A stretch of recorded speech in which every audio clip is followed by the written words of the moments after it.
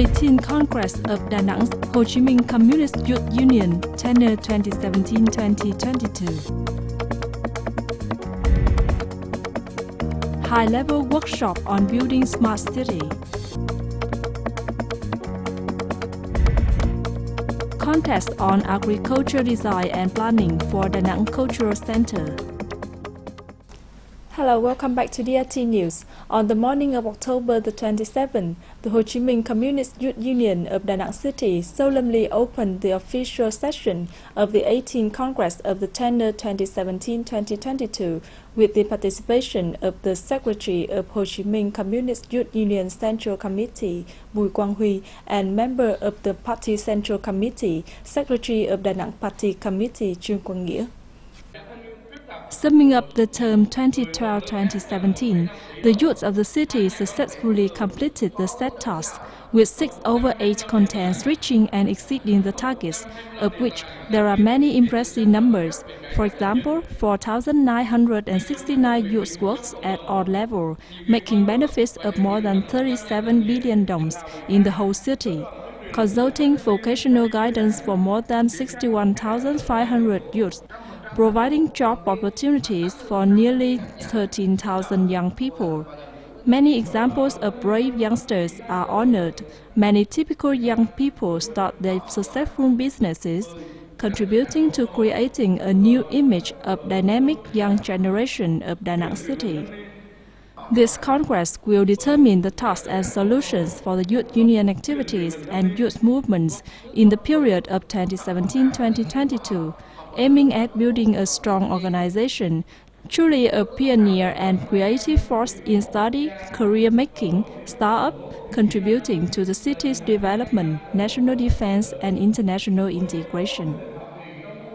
On October the 27th morning, the Municipal People's Committee held a high-level workshop on building a smart city and promoting investment in IT development.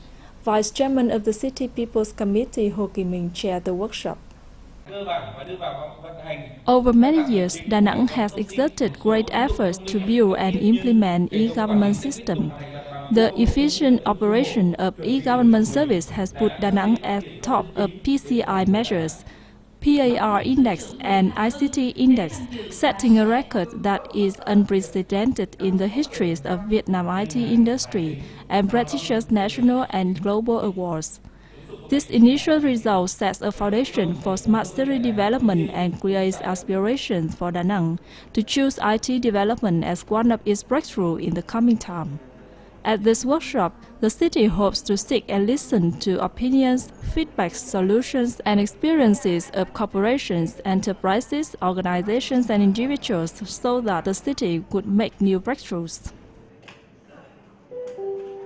On October the 26th, Da Nang People's Committee held a regular third-quarter press conference to publish information on the socio-economic situation of the first 9 months, duties of the last months of the year, as well as the preparation for organizing APEC Economic Leaders Week 2017.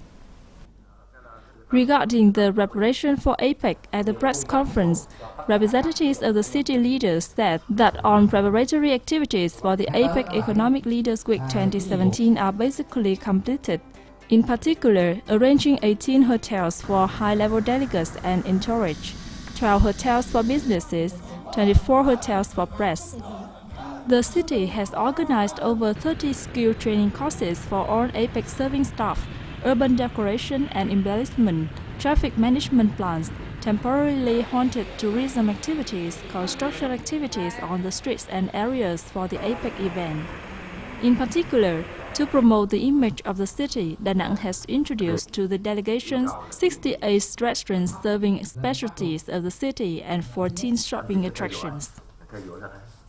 In order to provide best hospitality service for APEC Economic Leaders Week 2017, the Da Nang Department of Tourism has set up working teams inspecting hotels. Accordingly, the department will focus on examining the preparation work, infrastructure, human resources, and manner of service. The unit also reviews whether reserved rooms at the hotels satisfy specific requirements of each delegation and guest. So far, there will be 54 hotels being examined this time. They include big hotels serving APEC delegates and journalists, and some other hotels receiving large number of tourists.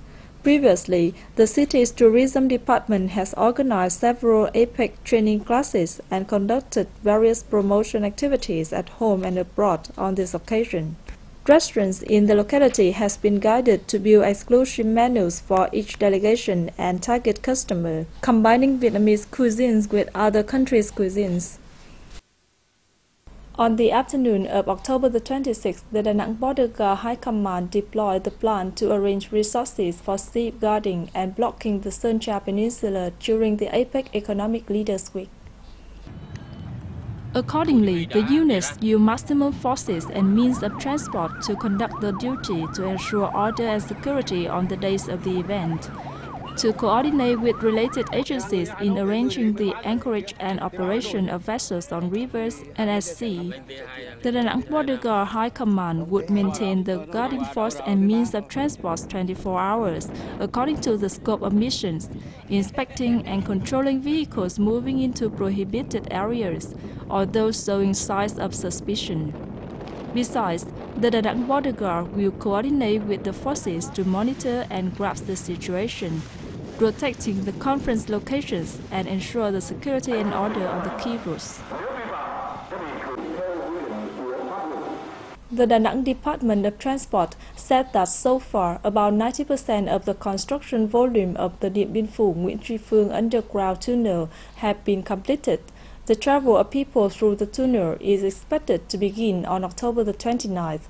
After the APEC Economic Leaders Week, the City Department of Transport will instruct the contractor to continue carrying out the remaining works to ensure that the works conform to the approved design documents.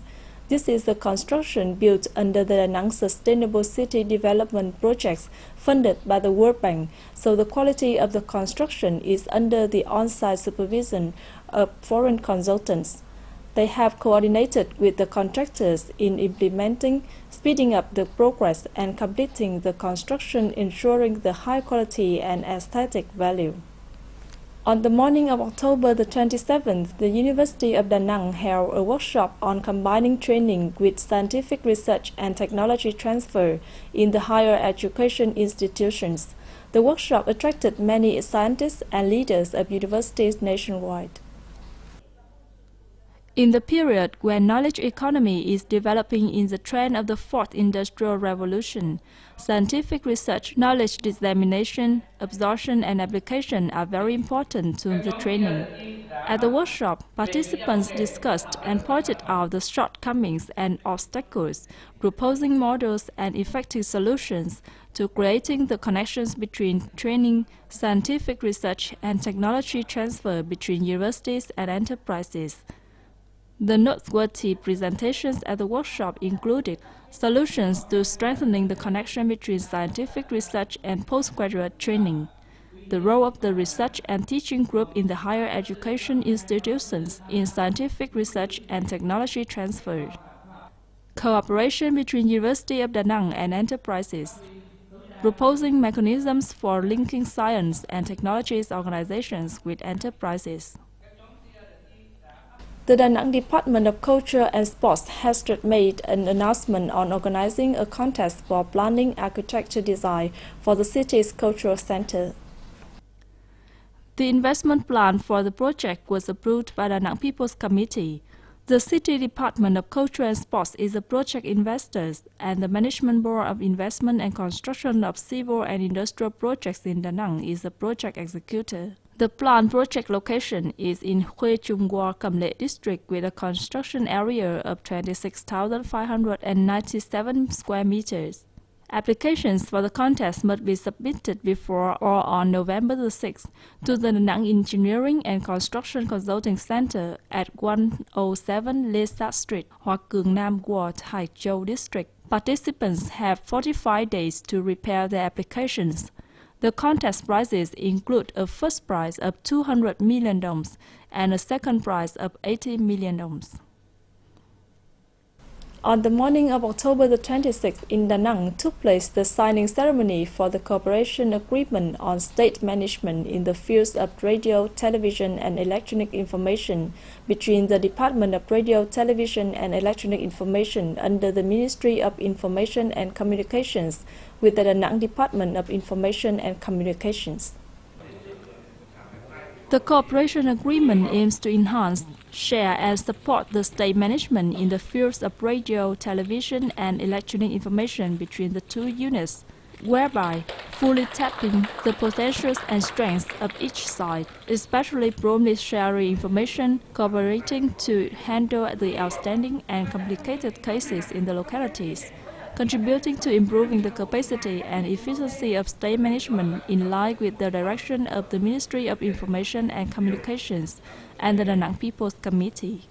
The specific coordination plan is advising on policy formulation, disseminating and educating legal regulations, inspecting and handling violations, as well as collecting and sharing information, data on radio, television, and electronic information. That's all for today's news. Please log on to drt.danang.vn to rewatch our programs. Thank you for tuning in. Goodbye for now.